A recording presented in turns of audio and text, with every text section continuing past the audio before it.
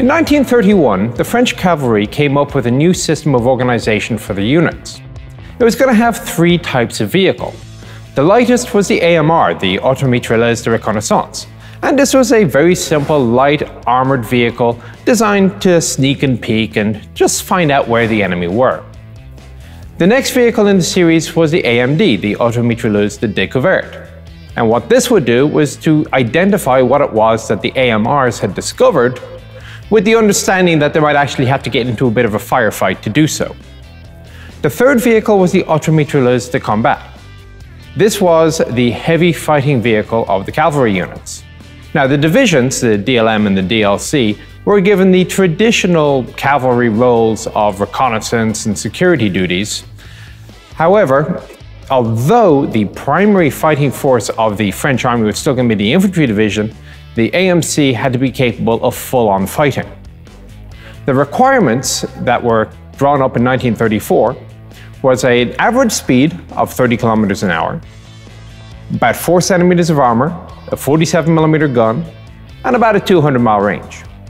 Now, in a situation kind of similar to that which prevailed in the US at the time, because as the main fighting force, only the infantry were allowed to have tanks, the French cavalry had to come up with some other name, hence the AMC. But in reality, what the French cavalry really wanted, no matter what they called it, was a tank.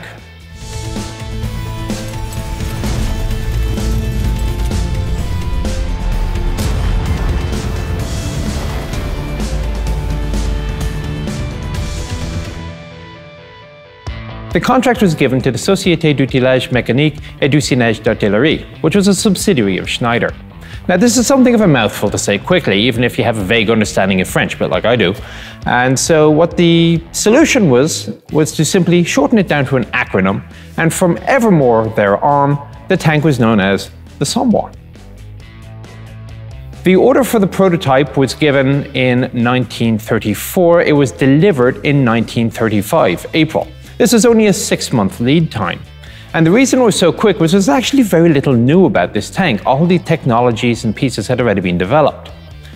The only new item was the engine, which they simply purchased on the open market. Before the trials of the prototype had been completed, the prototype being the AC-3, in late 1935 the order for the first production batch was made. This gives you the other name of the tank, the S35. However, because the trials hadn't yet been finished and there were still design tweaks to be made, the first 50 vehicles off the production line were actually different to the remainder. There was a requirement for 600 tanks, but these things were very expensive to make, and only 300 were originally authorized. So here we are again in SOMUA, and we're in front of what is one of the later model S35s.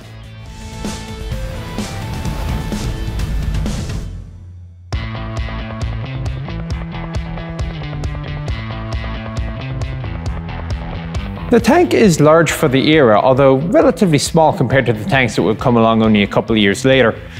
It consists of 4 cast segments, an upper front, an upper rear, and a 2-piece lower hull, all of which are bolted together. Components on the front, well, you got the service light on the right-hand side. The SOMUA plate was actually a matter of pride for the crewmen. The ones that had been sent to Africa, who converted to Shermans a little bit later, they took the plates off their S35s and mounted them onto their Shermans. 2 positions, one for the radio operator, one for the driver on the left. The radio operator, you'll see, has very little vision and even less ability to contribute anything to the fight. In theory, I guess, if he was feeling particularly brave, he could open up the visor a bit and discharge his personal weapon. The armor is a reasonable 45mm thick, and as you can see, fairly well sloped, at least until you get to the driver's visors. Coming a little bit further on, down of course we have the 2 tow clevises, a shrouded headlight for night driving, the siren, and the marker light on the left.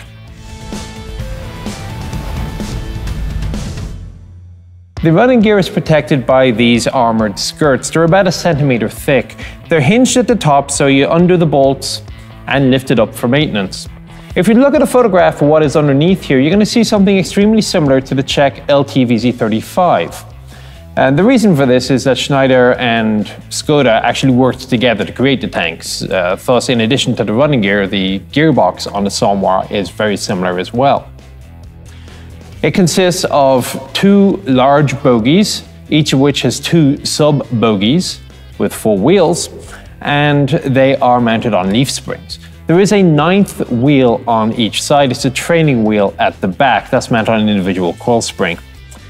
You'll find halfway down on the side a little hatch. This is an oil reservoir. The track is single pin. It is held in place by cotter pins. And of course you do have return rollers.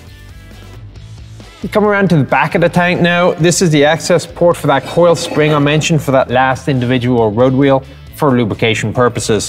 While I mentioned the road wheel, a little unique feature on this tank. Most tanks, the tracks will have guide horns or center guides to keep the wheels in the track. Not so with this one. The wheels themselves have flanges, and you can see one similar on the return roller here. So in this case, the wheels mesh into the track instead of, shall we say, the other way around.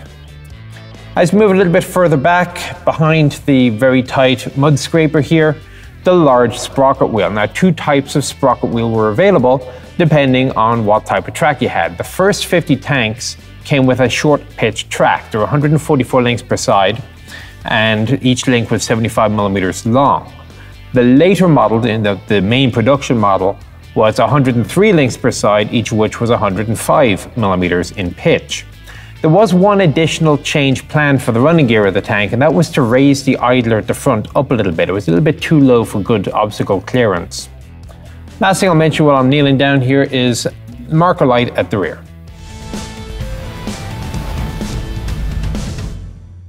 And one of the easiest visual distinguishers between the first 50 vehicles and the main production batch is the side.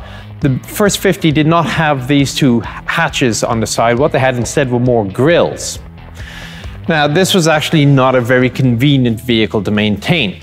Even the later versions, in order to move out the engine, you still had to unbolt the entire rear half of the tank from both the bottom and the front. Still, things were improved. Initially, it took about 23 hours of work, all told, not man hours, to change out an engine on the first tanks that were made. However, the later versions managed to get this number down to about 13. So opening up the hatches, immediately behind the firewall, you're going to see the engine.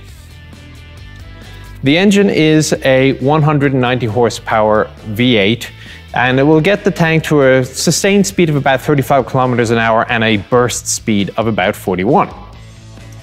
Now, one of the problems that we have, though, it's a little bit inconvenient even to access these hatches, is that in order to open this door, now we've taken advantage of the fact that the retaining clip has rusted in place.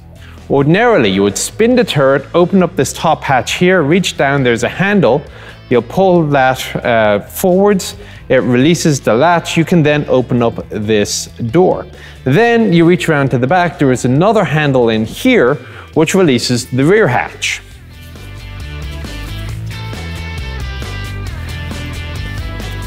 Which is not light, I should add.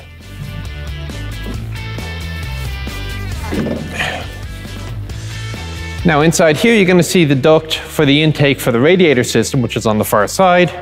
And at the back, what looks like a drum brake is actually part of the gearbox system.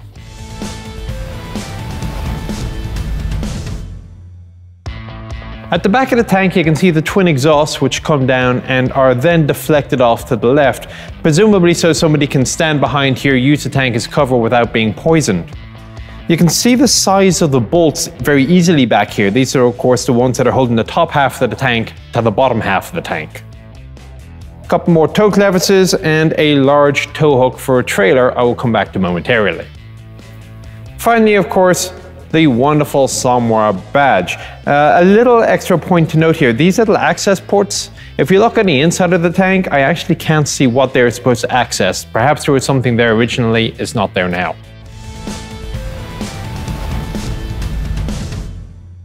If you open the right-hand side of the tank, you see the large space for the cooling air for the radiator, and a little bit forward you're going to see the fuel tank.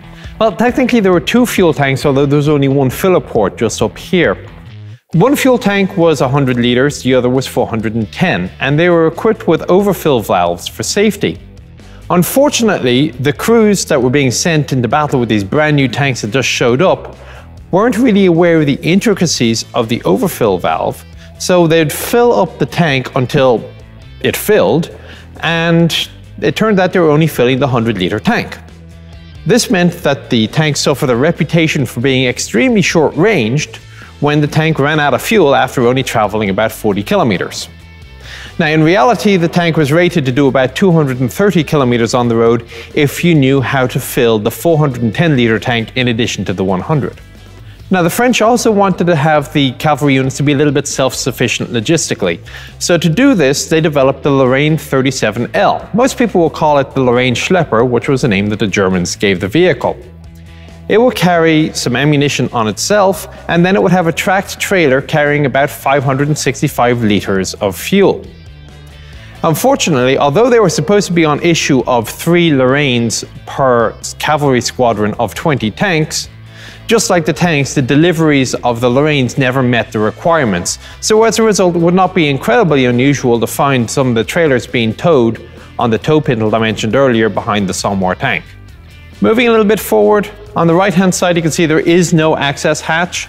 Instead, what you have are these stowage rails, and you can do a couple of things. One is you could simply strap your backpack to it, or more commonly you would see one or perhaps more of these side panniers, which are very simply attached by hooking onto the side. And that brings us to the end of the tour of the exterior of the S35. And we'll be back, of course, in part 2 to have a look inside. See you then. The contract was given to the Société d'Outillage Mécanique et d'Usinage d'Artillerie.